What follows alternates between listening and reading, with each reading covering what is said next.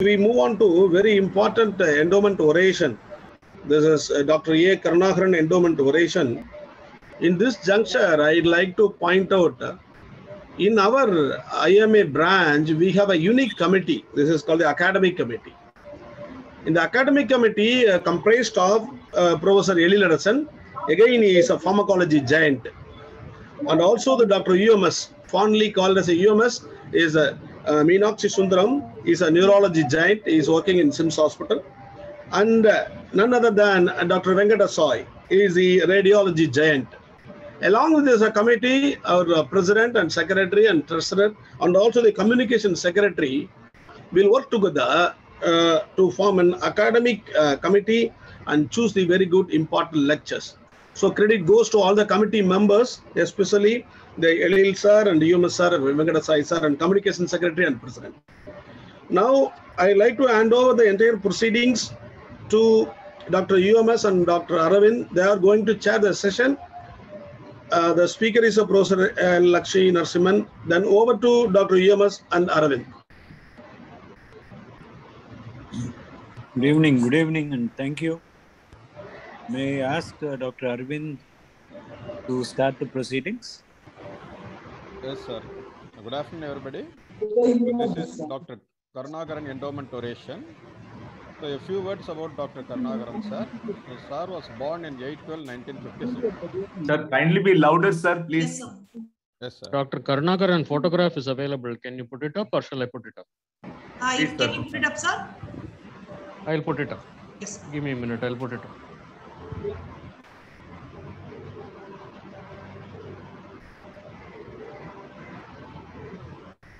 Aravind ji. Yes, sir. Yes, sir. கொஞ்சம் சவுண்ட கொஞ்சம் தூக்கி கொடுங்க. இப்போ கேக்குதா sir? Hello?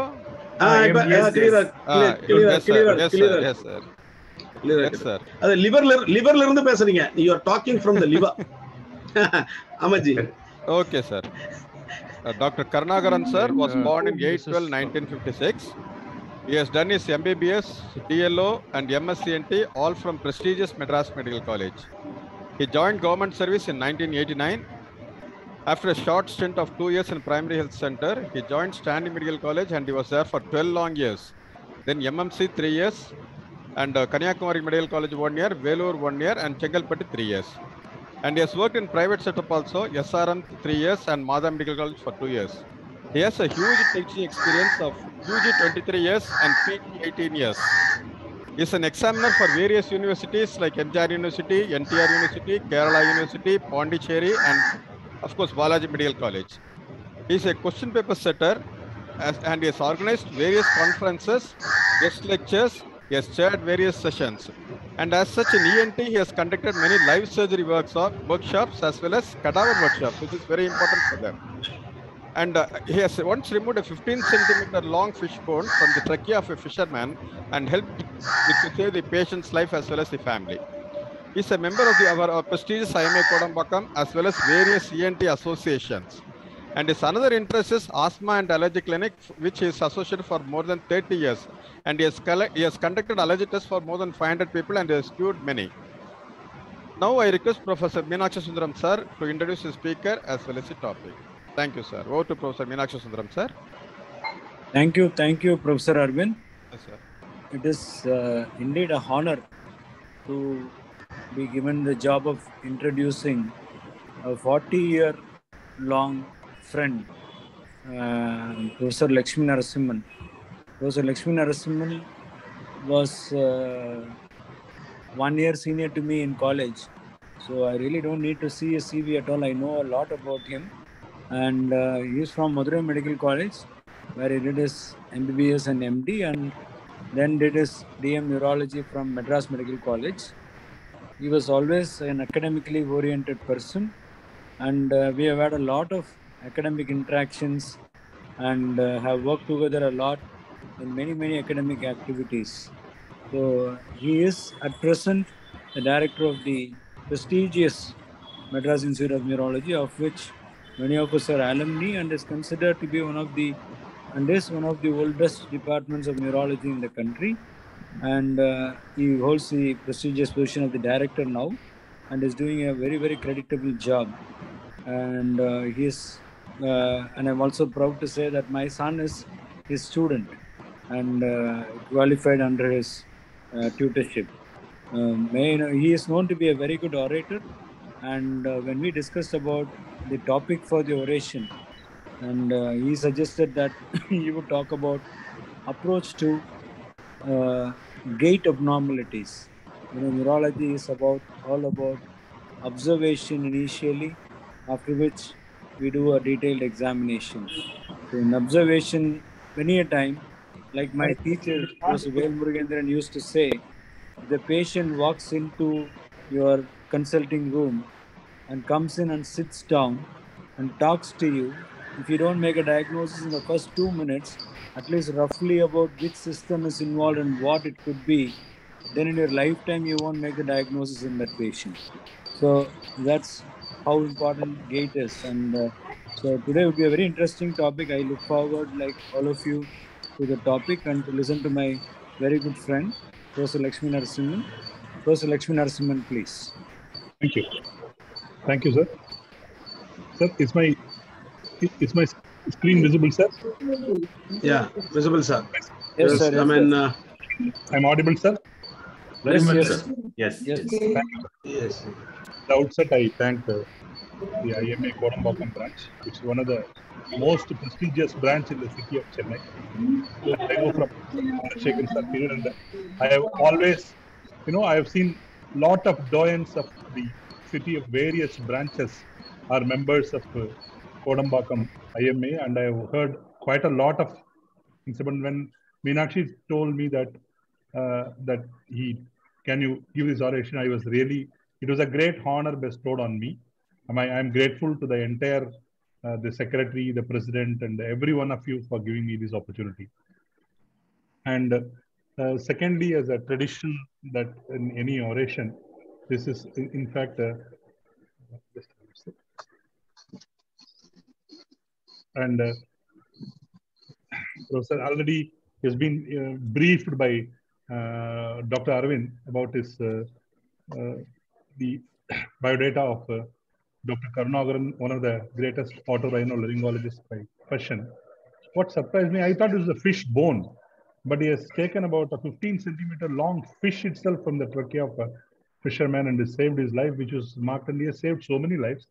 The teacher in various medical college and trained many postgraduates and been an examiner for many of his students. So it's a great pride and honor. It's a double honor. Talk in the most coveted IMA branch and on one of the greatest teacher in ENT. And just start on this the Tour du March, where I was I chose the topic of the story of a hobby horse and single camel. As you know, that the hobby horse, the Poikal Kudirai, and the single hump camel, there are a lot of varieties of camel. The double hump camel, the single hump camel, and this single hump camel is otherwise called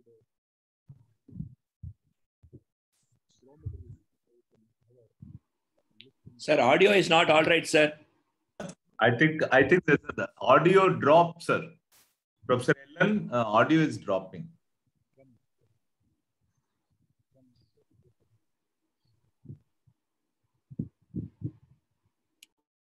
Sometimes when the video plays, the audio is not good.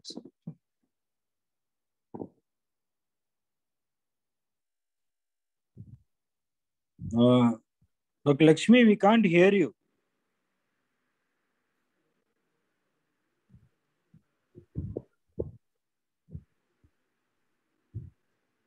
One suggestion is that he can cut off his own video so that we can hear his voice well. Can you hear me now? No, it's very feeble. It's as though you're speaking from inside a well. I'm sorry.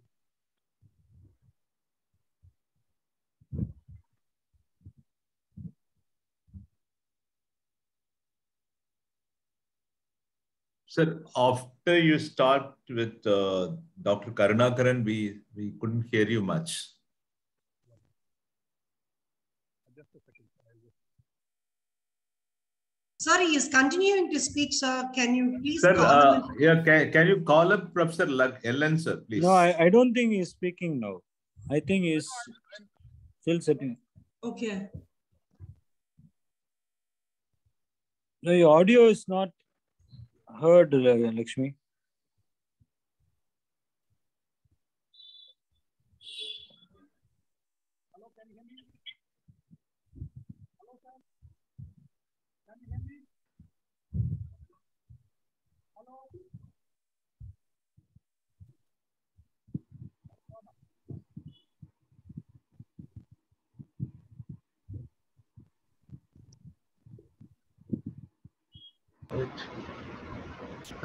Sir UMS நீங்க போன்ல பேசுங்க அவர்கிட்ட. கால் பண்ணி பேசுங்க sir. போன்ல UMS sir phone பண்ணி போன்ல லைன்ல வாங்க. பிரசிடென்ட் என்னவோ பண்றாரு, அவரு கூகுள் ஜெயண்ட், அவர் என்னமோ பண்றாரு, பண்ணி பாக்குறாரு.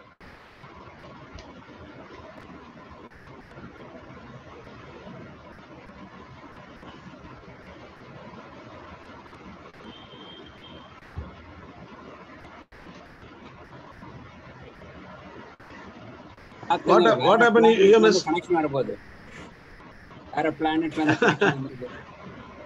UFO unidentified object. வேற பிளானட். ஆமாமா UFO. Not only you, that's only flying. I say planet. Only fly. Sir, can you hear me, sir? Yeah, we can hear you, Lakshmi. Now it has come. Yes. Now we can. Can you hear me, sir? I'm sorry, extremely sorry about the whole thing, sir. Sorry, I apologize. No. No issues, sir. Sir, no. Please go ahead. You are the brain, sir. You are the brain in our program. No issues, sir. We are seeing it in the meeting. Please go ahead, sir. When from here you need to start, sir. From here you need to start. Yes, sir. To the mark. I chose the story of a hobby horse and a single hump kennel, as Professor UMS rightly stressed. Half of the diagnosis will be over once you observe the gait of a person walking into your chamber. And if it, as all the doyens of neurology has insisted to observe the gait, this is a very, very important, simple observation in neurology, which gives quite a lot of information. So that's why I chose this hobby horse. Hobby horse is nothing but the Poikal Kudirai. And you can see that this is the single humped camel. You carefully walk. What are the changes? If you observe the hind legs, forelegs, and the pelvic tilt and all, you will understand that I'll come back to you why I chose this later in my talk. Gait disorders are encountered in more than half of the patients admitted in neurology. There are three components of gait: the locomotion, the balance, and the ability to adapt to environment. You don't know what such a complex motor act is being carried out the brain every second. So many external obstacles. You don't even bother your body. Your brain observes everything and then overcomes. There are three systems for gait: the afferent sensory, visual, proprioceptive, and the vestibular. The continuously giving feedback to the brain, and the efferent nerves, muscles, bones, joints keep moving, and the surveillance is by the higher centers in the brain. Really looking at the gait circle of Murray and Olson, you know that the various phases of gait, there are double support, there is single limb support, the swing phase and the stance phase. And if you look at the pressure distribution, where the heel strike, so the heel strike of one leg to the heel strike of the same limb is called a step, and the stride is heel strike of one leg to the heel strike the other. There are a lot of gait matrices. I'll just look at this video. Can you see the video, sir? Can you see the video? Yes, sir. Yes, sir. It's very well. You can see the complex, the gait, the sequence of various muscles acting on this in tandem. Nothing bothers your brain. You casually walk. Not only that, there are so many obstacles in the walk. You keep talking on your cell phone. You overcome some puddles on your way or anything. You don't stamp on anything. It's a beautiful act. If you really look at it, such a complex motor act. So As I told you, there are so many gait matrices like the velocity, the cadence is the number of steps in a given time, the step length is the distance covered during the swing phase of a leg, the stride length, the distance covered during a gait cycle, the step width, the step height, the step symmetry, the step coordination, all.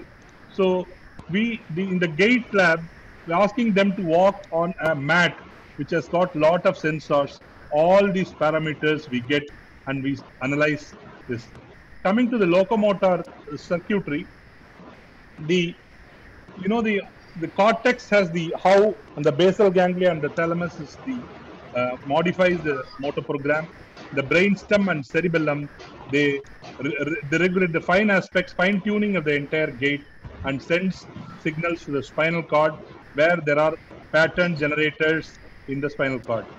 So the brain, the cerebral cortex, enables the precision stepping, goal and direction directed movement, modulates postural reflexes, plans adaptation to the external stimuli.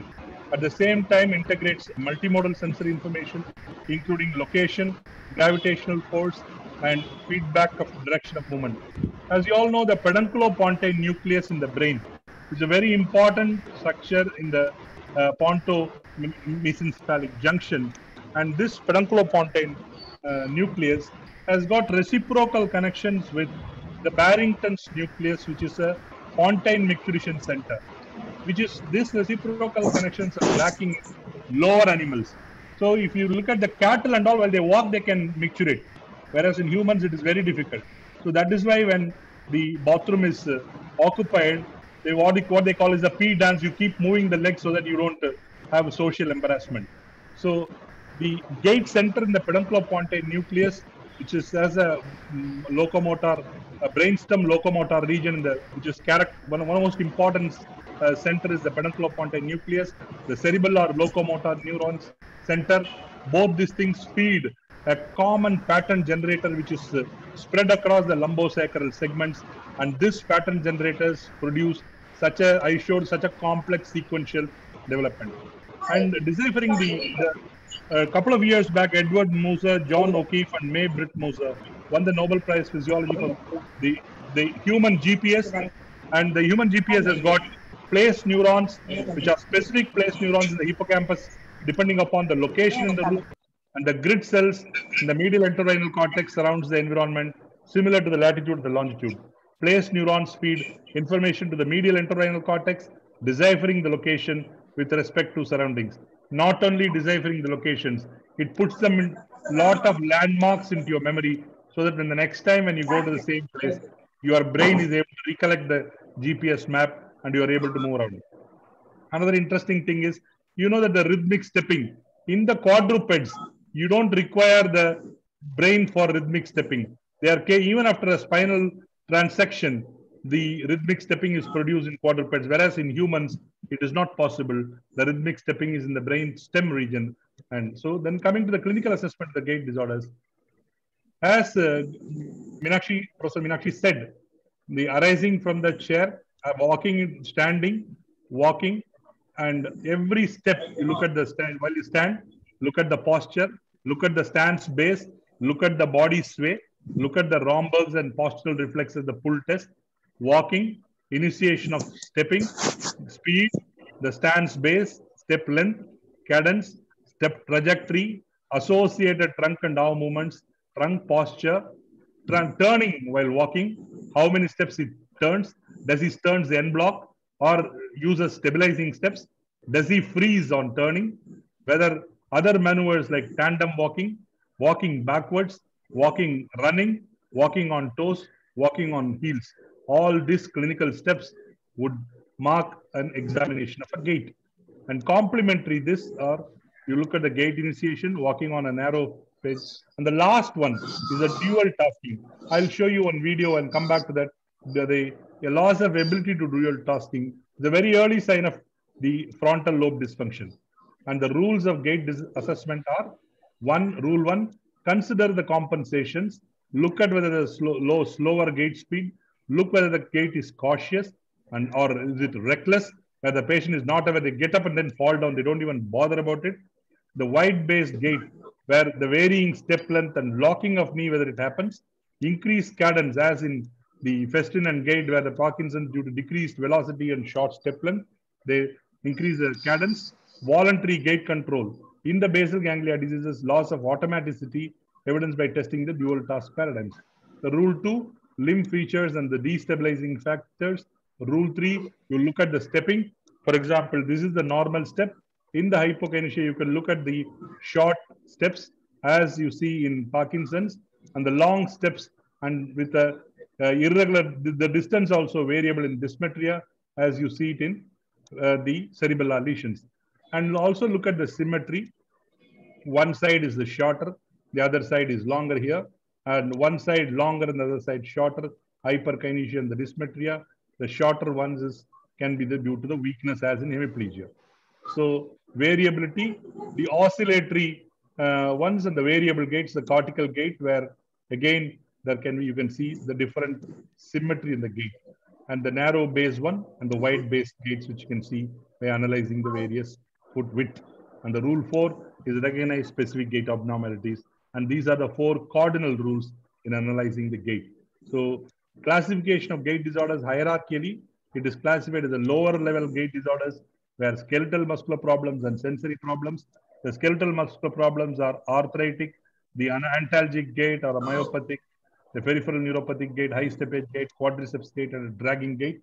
And the sensory problem, sensory, vestibular, and visual ataxic. When you look at this, for example, all of you must have seen the high steppage gait.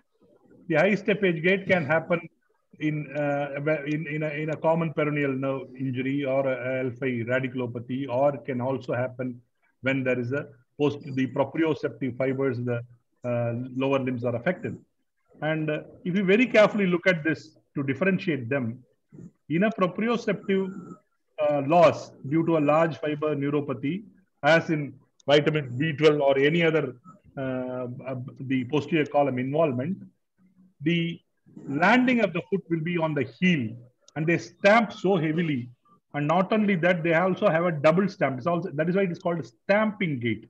So high steppage and stamping is classical of posterior column, whereas high steppage alone is characteristic of foot drop and L5, common peroneal and L5 radiculopathy.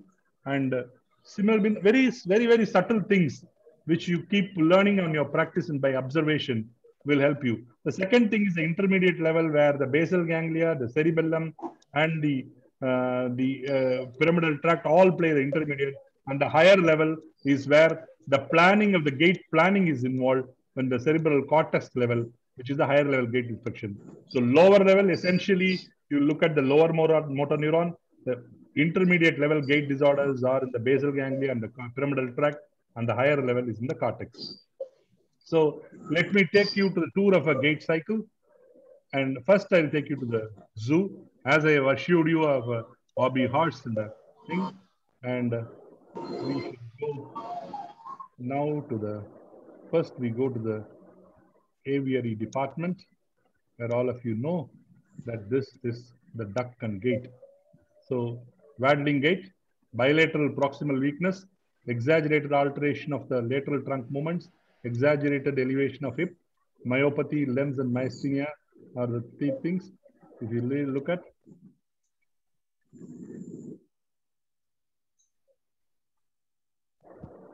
and you can watch it. So the waddling gait, the duck gait. Then we go to the next in the group. This is a cock walk gait.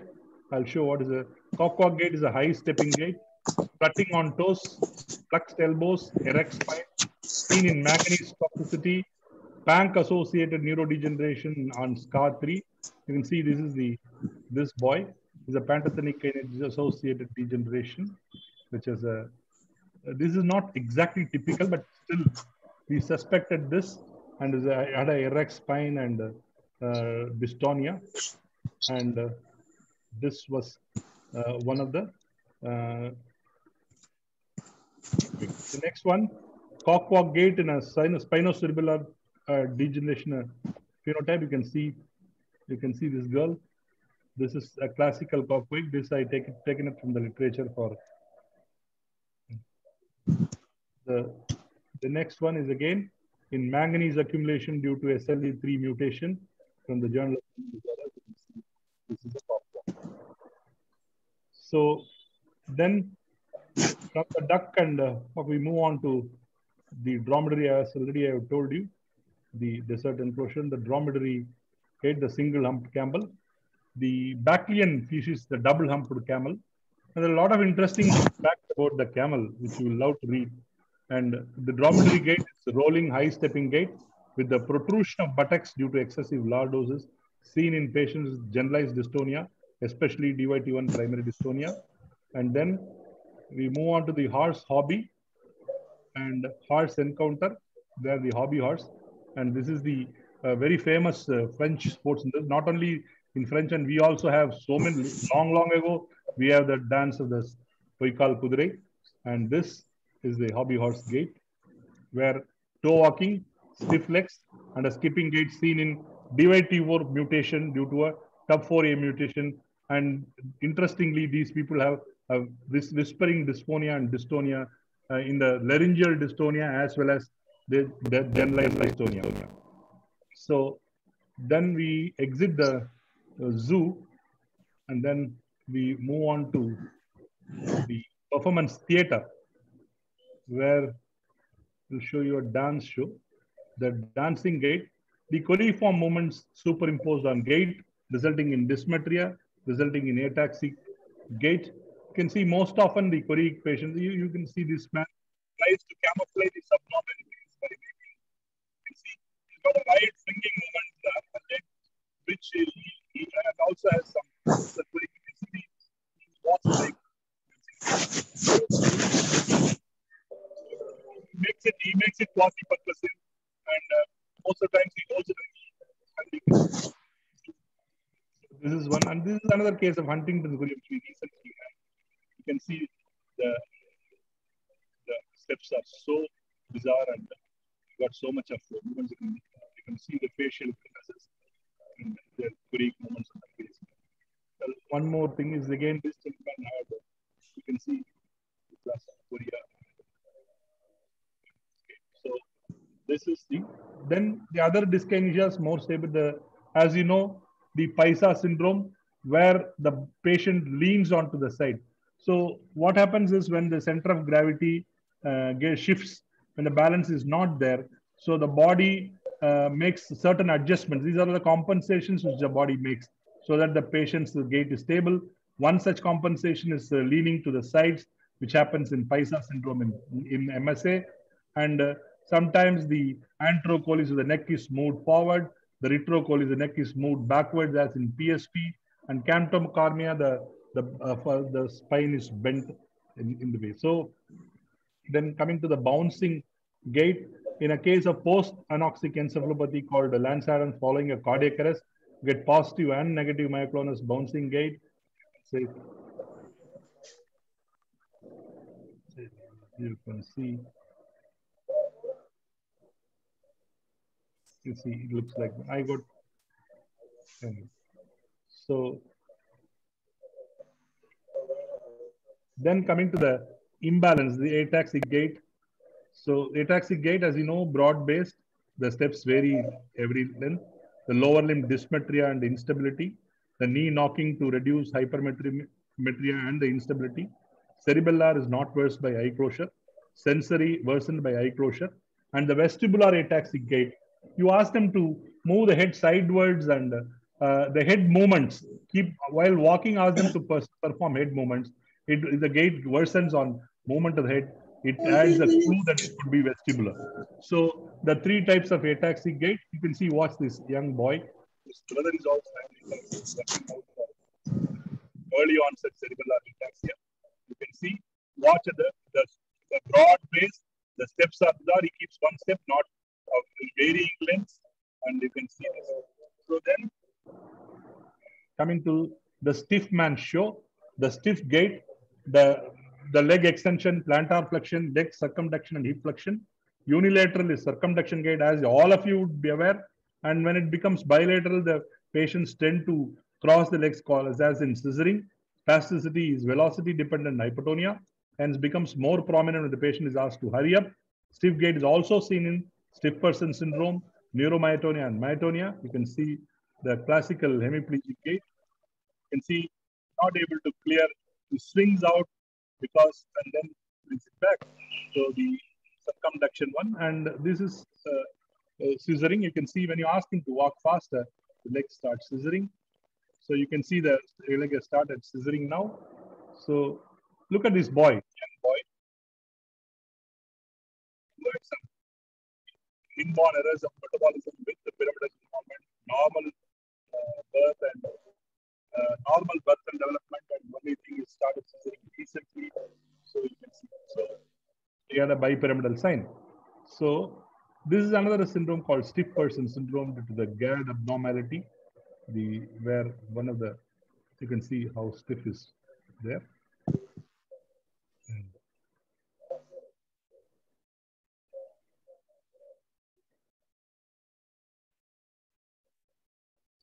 So then the basal ganglia, as you know that the Parkinson's disease, stoop posture, narrow base, camptochomia, where there's a stooping in the forward. Balance, there is a postural instability and falls. Gait, short shuffling gait, and not destination and lack of arm swing and the tremors of the hand. Tries to turn en bloc, freezing weight, and you can see this stand. You can see there's a small, he's leaning on the sides onto the right side. The steps are very short. And you can see the blink rate is very much reduced, and then you can see how he turns, takes multiple steps to turn. Observe all these small things, and then there's a slight freezing there on the turning, and then to stop, you can see the freezing also comes. So look for the freezing on whenever. So and then freezing of gait, disabling feature in many forms of Parkinson's, experienced during initiation, can be due to turning, encountered obstacles, and dual tasking. Freezing can happen during the initiation, close quarters, turning, or dual tasking. A lot of phenomenon on pseudo on fog, when off fog and all. So levodopa resistant freezing, advanced PD, progressive freezing of primary progressive freezing of gait, and normal pressure hydrocephalus. Look at this gentleman. This is the gait mat with all sensors. You can see he's frozen now. He's not able to take the next step, and he's making all kinds of efforts. He tries arm swings and other things, make small subtle jerks to move. So this is freezing, and then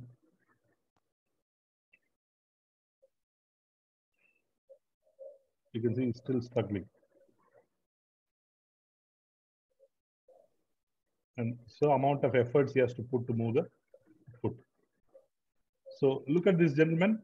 As I told you, when we asked to give a ball to just throw it up and catch the ball while walking.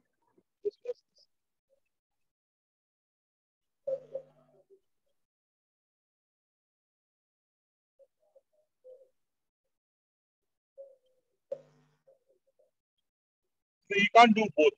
See, I'm always, I should say, I think all of us, I'm jealous of the younger generation, always, because their motor circuitry is blessed for multitasking. You can see all the boys operating 4 or 5 things at the same time. As you become aged, your ability to perform multitasking becomes lesser and lesser. As evidence in the dual tasking, 2 tasks at the same time, you find it very difficult. Whereas an youngster of this years, he does something with his mobile, something with his iPad, something on his headphone. He does so many activities at the same time. And sometimes I always feel the motor circuitry is far more evolved in all these younger generation in handling multiple tasks. Then the dystonic task, the gait, early common manifestation of a dystonic gait. There's a very important condition where the extremities, when you have subtle dystonias called dopa responsive dystonia, when you observe this in the legs especially, a small dose of dopa will completely relieve them. And I've already told you about the dromedary gait of DYT1 and the hobby horse gait of DYT4. Both are dystonic types of dystonic gaits. Watch at this young girl. can see there is a striatal toe, there is an inversion on the foot, and while she walks, and this girl had the typical dopa responsive dystonia and low dose of dopamine, she got leave. And the dystonia and Parkinson, just look at this girl. What is surprising is, I don't know about this. Normally, if you know that the blink rate is reduced in Parkinson's, and she's a drug naive Parkinson's, come to us from Tuticorin. You can look at this very high blink rate. It is surprising to me. I didn't know about that. So here, dystonia. She has got mask-like phases, but a very high increased blink rate. We are working on this case. We really don't know what is the diagnosis, but just wanted to show you that this is one kind of gait. Then finally, we have seen the lower level of gaits in the form of waddling gait, high steppage gait and all. And then the middle level gaits and Parkinson's gait, cerebral or ataxic gait, the mask-like gait, and the hemiplegic and the scissoring gait. Now we are moving the higher order gait, trip to higher level disorders, frontal gait disorders, isolated ignition failure, frontal disequilibrium, subcortical disequilibrium, cautious gait, and psychogenic gait, frontal disequilibrium, loss of balance with disordered stepping. You lose the art of rhythmic stepping as they become, when they develop frontal dysfunction, otherwise called apraxic gait, Burns ataxia or apraxia. And you can see this lady, not able to initiate the rhythmic stepping. So he finds as if her feet are glued to the ground. And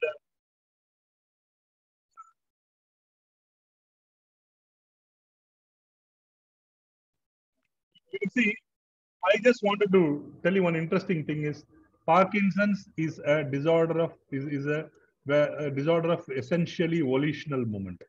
The reflex movements are retained, and that is why you get kinesia paradoxica. When the fire breaks, they are the one to run faster. So all of us, whenever there is a freezing, we use what is called a Parkinson cane with a laser beam. Any obstacle they are able to overcome. So when they freeze, you always give them, ask them to hold a hand light, throw it, and then ask them to clear the light. Or they can use in the house, they can use mats like steps.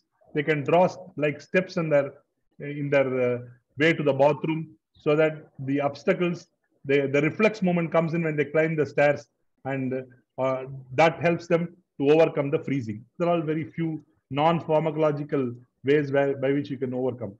Then isolated ignition failure. Here the issue is only with ignition, and later on they are able to walk better. Difficulty in initiation and sustaining locomotion. Evolves in isolation for 3 years. Freezing while initiation. Steps begin short, and subsequently you can see, I just show you a couple of these. Look at this element. And then once he clears that, he is able to walk normally. So seen in variants of PSP, the progressive supranuclear palsy, Paldoleucian atrophy, the corticobasal syndrome, and the primary lateral sclerosis. And in the frontal, there's always a difficulty in apraxia, freezing, and short sibling tips in frontal gait disorders. There's various etiologies starting from small vessel disease, normal pressure hydrocephalus, Alzheimer's, frontotemporal dementia, and others. And normal pressure hydrocephalus, where the patient has a short straight length, reduced foot clearance, freezing, apraxia of gait, the urinary incontinence, and cognitive decline. Gait apraxia, urinary decline, and the cognitive decline are the 3 cardinal triads. And you can see one such patient, incontinence is having a catheter, and you can see the shits are very small, and he has to have support. You can see the involuntary movements in the hand also. This patient completely improved following a shunt. We did an MRI CSF flow study, which showed a significant stroke volume, which is one of the parameters which decides on shunt responsiveness, even though the sensitivity is low for this parameter. But we generally do a LP and show that the patient clinically improves, and then we take up for shunting. So senile gait, 2 patterns are very common. One, they either become too cautious or they become reckless. These are the 2 things. Resembling cautious gait, they not a separate entity by itself. Most common is vascular sensorineuropathy. And finally, to conclude, psychogenic gait, astasia, abasia, or acrobatic gait, unusual patterns of stance, dramatic with lurching, In falls are infrequent. Even with fall, they do not hurt themselves. Sustained facial expression, moaning and hyperventilation, just walk.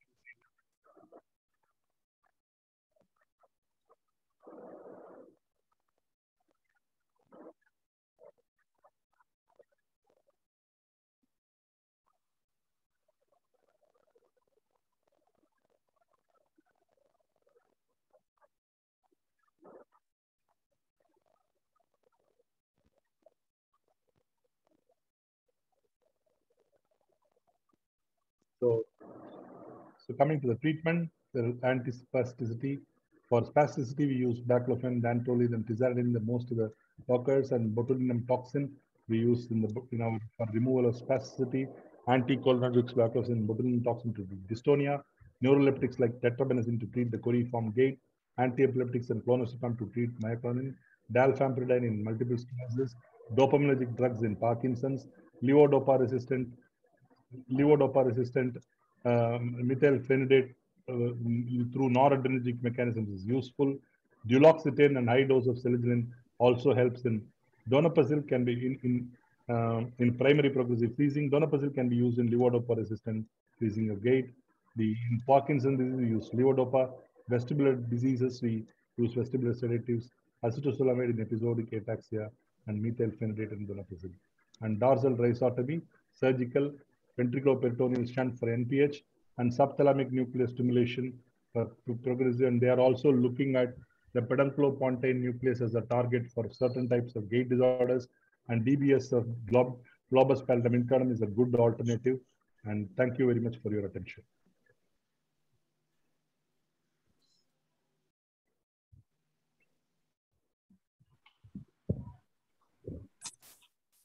Thank you very much, Lakshmi.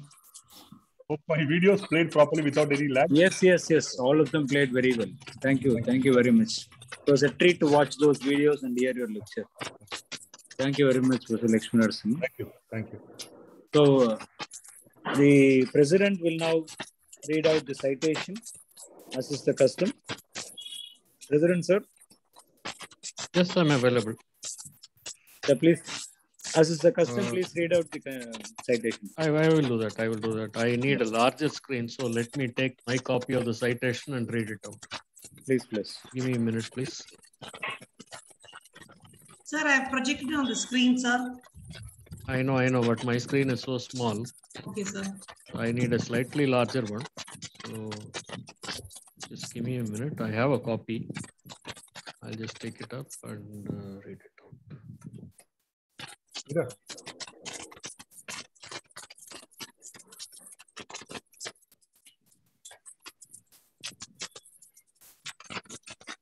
Well, looks like I don't have a copy. I'll make do with yours.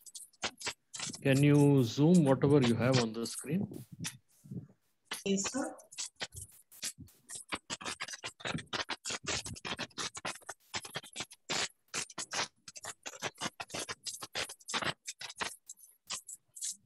Is it okay, sir? That's it. Yeah, that's okay. That's it. Thank you very much. Professor Lakshminarayan, it was very great, Professor Lakshminarasimhan. It was an honor to hear your lecture. It was very nice to go through the gait disorders with you all over again.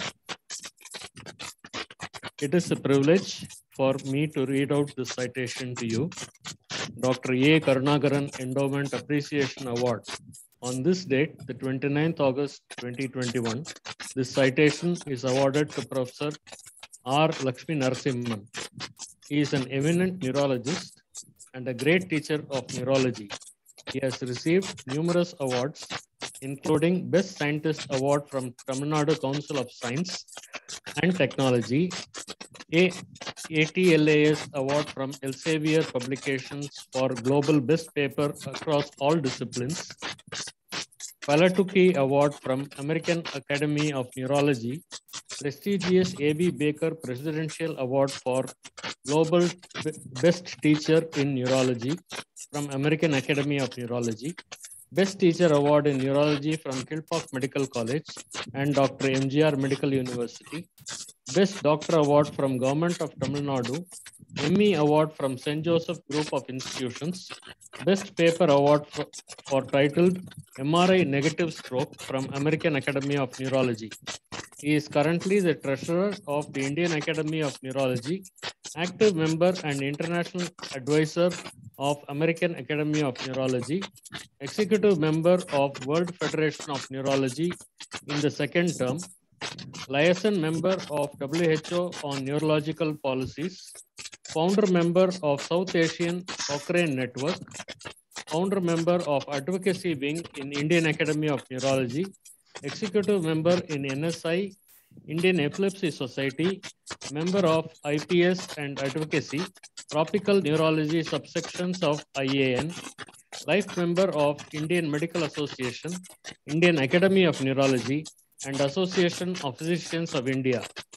We, President and members of the Indian Medical Association Chennai Kodambakkam Branch, feel proud to honor a doyen in the medical field. Thank you very much, sir, for being with us today. Thank you, sir. Thank you so much. It's a great honor, and all my pronouns to your father, sir. Thank you. Thank you. I will convey. Yes, thank you. Thank you. Thank you. In view of the time, I'm sorry, but there are some questions. Usually we don't take questions for oration, but IMA Kodambakkam, we've always asked the questions and clarified the doubts. But due to paucity of time, I apologize that we will not be able to take in the questions today. And we move on to our next you can forward that to my mail. I can reply to that. Yes, sir. Yes, sir. I will, sir. If you can, sir, if you don't mind, if you can share your email, then we would, I will make sure that the questions I have his email ID. Thank you, sir. I will put it in the chat box. Thank you, sir. Kindly pass on our thanks to the chairpersons. Yes, sir. Priya, kindly. Yes, sir. Thank the chairperson. And I thank our chairpersons, Dr. EMS, sir, and Dr. Arvind, sir, for chairing the session. And it has been a really appreciable session. I think as non-neurologists, I had such a glimpse of exactly, it was really appreciable, sir.